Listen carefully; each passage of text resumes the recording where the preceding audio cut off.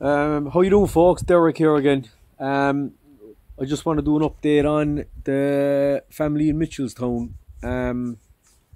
So they're still sleeping in their car at the moment, as far as I know. I'll be ringing them there later, just to touch base with them.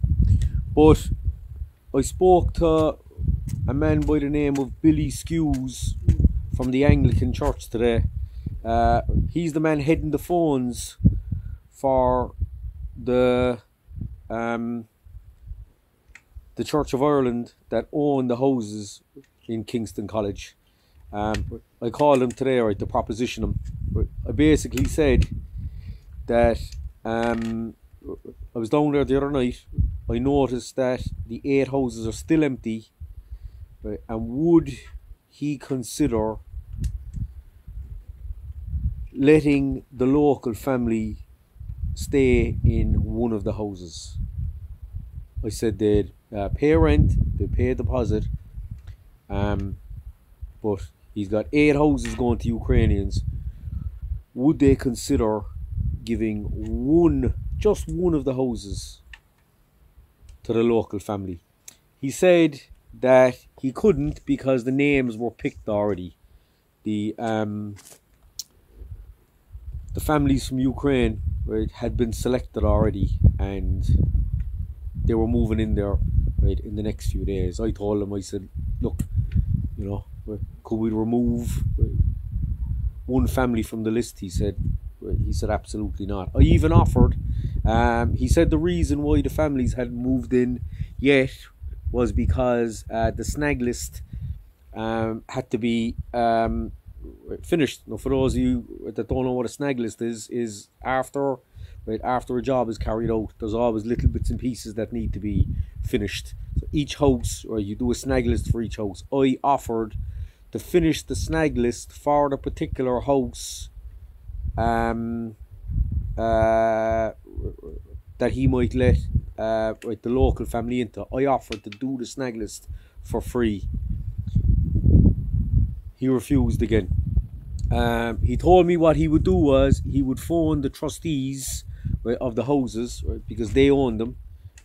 He said he'd run it by them, right, and see what they said. I also said that I would stop all activism at Kingston College. I said I won't go down there with a sign, I won't make videos. I said I will steer clear of it, right. I'll do the snag list for free. Just give one house to the local family. He called me back a while ago, and he called the trustees, right, and he said there's no way that they can give away one of the houses, right. He said maybe down the road, but he said at the moment he can't. He said what they should do is phone Cork County Council and go on the emergency housing list. Now, I explained to him that the emergency housing list, I explained to him earlier that the emergency housing list, right, would only offer them a hotel room, and there's 6 of them there. But look, he didn't seem interested. Right? I didn't record the call because I wanted to give him the benefit of the doubt. Right? I didn't want to corner him.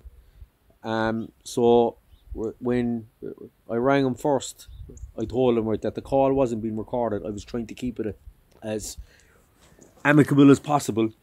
But as far as I'm concerned, from now on, there's no more being nice. I'm not holding back now anymore.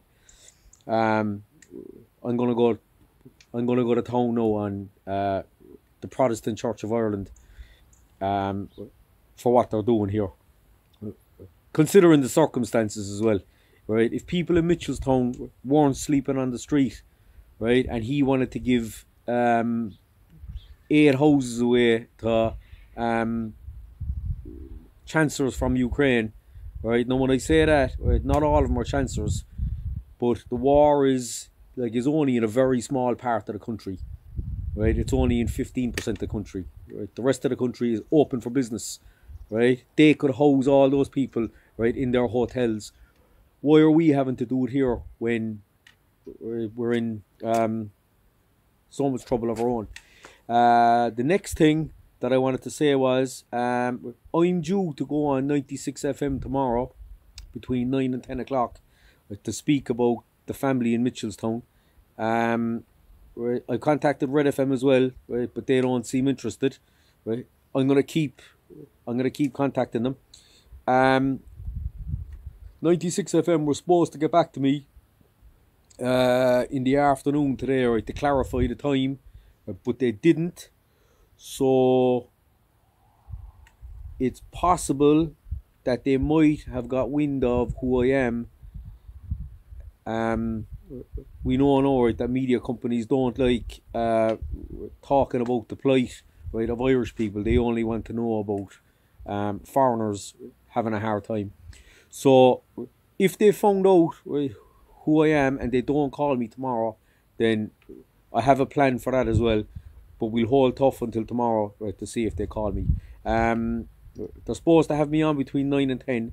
So keep an ear out. If I get a chance, right, between the time they call me, right, and the time I'm supposed to go on air, then I'll do a post on Facebook and Telegram, and hopefully as many people as possible, right, can tune in. Try to get like as many people as you know listening to it, because the more publicity we can get for this case, the better. The more people that know about it, the better. So yeah, that's my update on that. Anglican Church, absolutely 100%. I tried everything. Will not leave Irish people in those houses. It's only Ukrainians. He was bragging. That he gave one of the houses last year, right, to an Irish family. I said, how much did you rent it to her for? Right? He said, that's none of your business. I said, you're giving those houses for free to Ukrainians, right? But you're bragging to me, right, that you rented to an Irish woman. So, you know, that's nothing really to be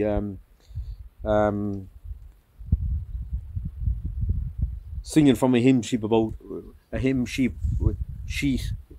about, you know. So anyway, look, that's Billy Skews from the Anglican Church. That's my update for tonight. I'll chat to you all soon, folks.